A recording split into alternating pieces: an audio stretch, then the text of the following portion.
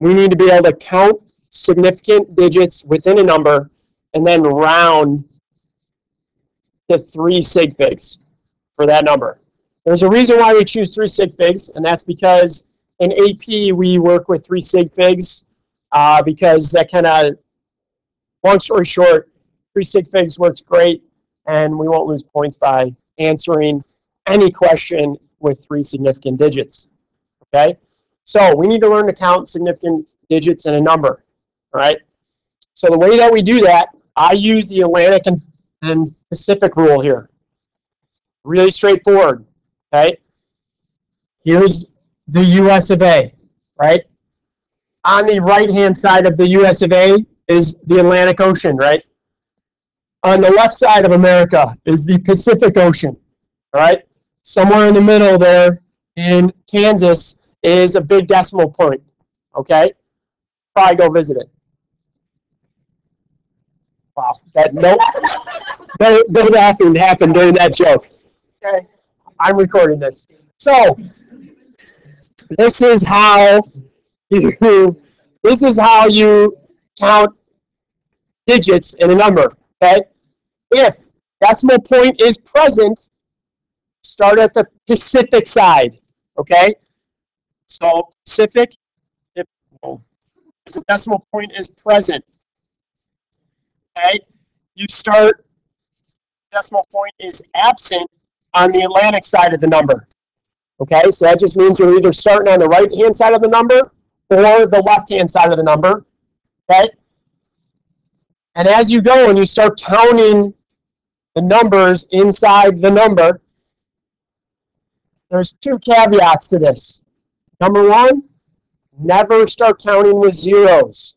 They don't count. They're just placeholders. Okay? And once you start counting, which means once you get to a number, 1 through 9, an integer, once you get through 1 through 9, you never stop counting. You keep going, right? Come on, here we go. Okay? Right? So you never stop counting. So start counting, you never stop. Never can start at 0. So I've got 2 examples right down here below. Right down below here, if the decimal point is present. So there's my number. Okay, just so you can see that. Zoom in on a little bit. Right, we've got a number 0.00010. So as I'm going, decimal point is present. I start on the left-hand side of the number. Nope, nope, nope, nope. 1, 2. I'm out of numbers. So there are 2 significant figures there. Once I start counting, the zeros count. Okay. Prior to that, though, zeros are just placeholders. Okay. Once you start counting, you never stop. 0 through 9, count them all up. Okay. Down in the next number here. So if the decimal point is absent, there's no decimal point there. So we start on the Atlantic side or the right-hand side of the number. Nope, nope, nope. 1, 2, 3 significant digits there. Okay. So the sig figs here are these 3 and those 2 for that one. Okay. This is a nice link for you if you want to go there. There's more sig fig practice and more rules there. We're going to practice some sig figure counting as well. But there's a bunch of 10chemistry.com's got some nice stuff. Even has a couple little videos on there and stuff too. Yes. Yes. Once you start counting, you never stop. You keep on going. Okay? So, like, for example, there's no decimal point up there for that number. But let's go to our worksheet, right? Like if we flip back to our scientific notation, if you go down, if you flip your sheet over, I'll go to the back side, where there's sig fig practice. Okay? We just want to count the number of sig figs and each number on the left. All right? So we have a decimal point present. What kind of the number do we count? Do we start with? Present. Left. Start on the Pacific side, right? Left-hand side. All right, and I'm looking. There's a 0, 0, 0. Okay, there's 1, 2, 3, 4, 5, 6 numbers. 6 significant figures there. Okay. But if we go to the next one here, no decimal point present. All right, start on the right-hand side. Nope, there's a 0, 0, 1, 2, 3, 4, 5. There are 5 sig figs there, right there. Those 5 numbers. Okay. All right, do the next 3. 3 minutes to do the next 3.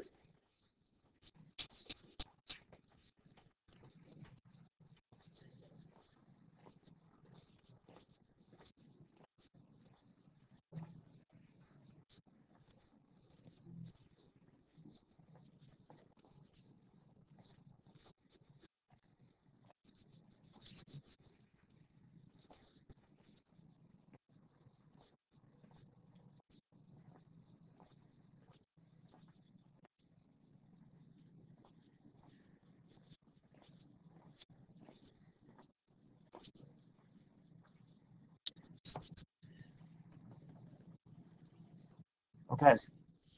So 0.59999, decimal point present. So 0, 1, 2, 3, 4. 4 of those. Okay. If I look at the next number, there's a decimal point there. So I start on the left-hand side. 1, 2, 3, 4, 5, 6. Okay. This next number, 126,005. There is no decimal point, so I start on the right-hand side. 1, 2, 3, 4, 5, 6. Okay. Okay, great. This is the most important thing we're going to be able to do, that we need to be able to do. Okay, you got to be able to look at a number. You got to be able to take a number and round it to 3 significant figures, because that's how I'm going to ask you to, any calculations you do, all that sort of stuff, I want rounded to 3 sig figs, unless otherwise noted. Okay? The only other time that might happen is when we use like maybe the analytical balances or something, and they're going to give us they're going to give us 4 decimals past the, past the decimal point, when we're measuring really small changes in mass. So we might need all of those numbers. Okay? So, but in any event, 3 sig figs. So I want to round this to 3 sig figs. Let's start with this number down on the bottom first. Let's start with this one right here. I want to round that to 3 sig figs. What do I need to do here?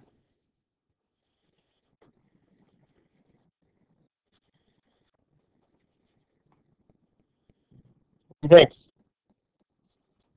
Want me to just put down, and we'll go from there? All right, 126,005. I want to get to 3 sig figs here. 126,000 is the number. Okay, I just rounded down. Now, if you just put 126, it's no good. That's why we got to keep the zeros. They hold places, right? Because 126 is a whole lot different from 126,000, right? So the zeros don't count here, though, because there's no decimal there, right? They're just holding the place, and that's 1, 2, 3. You could also do this, 1.26 times 10 to the 1, 2, 3, 4, 5. Could do that, too. Good scientific notation it. And go right there. All right. All right, what about the next number? Well, either one. Let's move up from there. Let's go up from there. Michael? 234.0.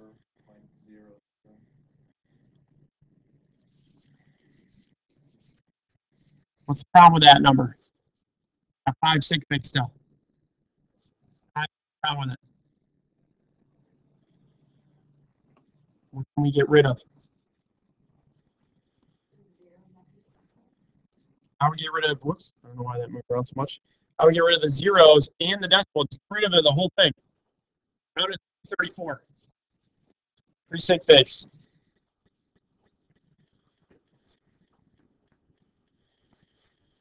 on a quick note, though, something that has 3 sig figs would be, just for example, say you want 230 point, the decimal point right there, that has 3 sig figs, right? So present, start counting on the left-hand side, 1, 2, 3. Okay, there we go. Just throwing that out there. Okay, the next one, 0.59999. Miles Christensen.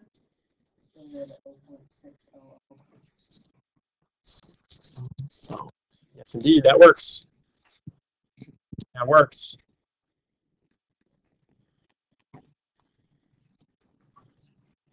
Sig figs there.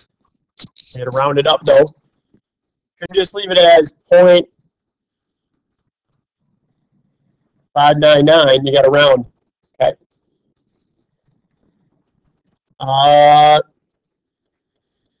What about this 6 million number here? Rudy Bartolo, what'd you have?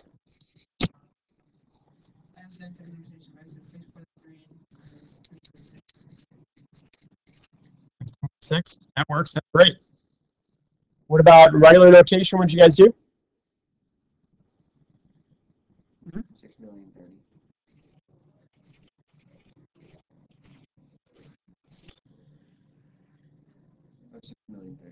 I meant you. Yeah, I know what you meant. Yep. Okay. Or do I need one more zero? No, that's good, right? 4 zeros. Okay. All right, and the very last one. Oh, I'm sorry, you can't see that up on the board because I'm all zoomed in. Okay, the very last one. Kelly, what'd you have for this one? 0.0047. What'd you have? 9? Okay. Great. That's right. Okay. There you go. All right, so sig figs are as easy as America with a big decimal point in Kansas. Okay? All right, good job. That's it for sig fig.